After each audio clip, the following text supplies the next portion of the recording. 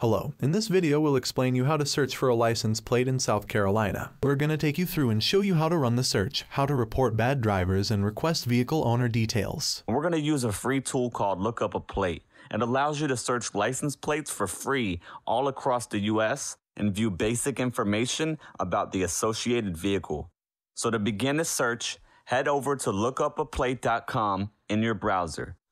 Next, enter the license plate number and select a state from the drop-down menu and hit the search button.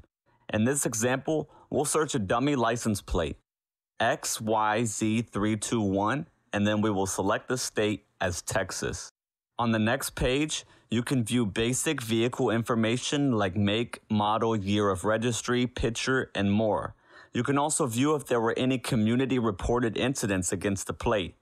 And if you want to report a bad driver, click on the Add Report button. Enter your name, select the violation type, state or city where the incident happened, and car make or model if you know of it.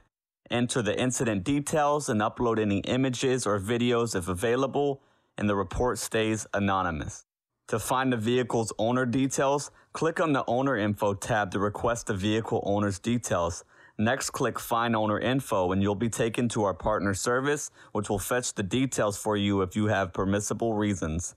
That's pretty much and you're done with your search. Here are a few scenarios license plate lookup can come handy. In cases when the VIN number isn't available, you might be able to fetch the detailed vehicle history including the specs using the license plate. Scenarios such as hit and run accidents or finding out the details of suspicious or abandoned vehicles are some other common use cases for running a license plate search. But keep in mind to protect the privacy of the vehicle owner. The Driver Privacy Protection Act, or DPPA, regulates who and for what reasons the data can be requested. DPPA is a federal law and not limited to South Carolina alone. So you should have one of the permissible reasons as defined in the DPPA Act to legally conduct the search. There are about 15 points. I've included the link to the document in comments section. Hope this was helpful. Thank you for watching.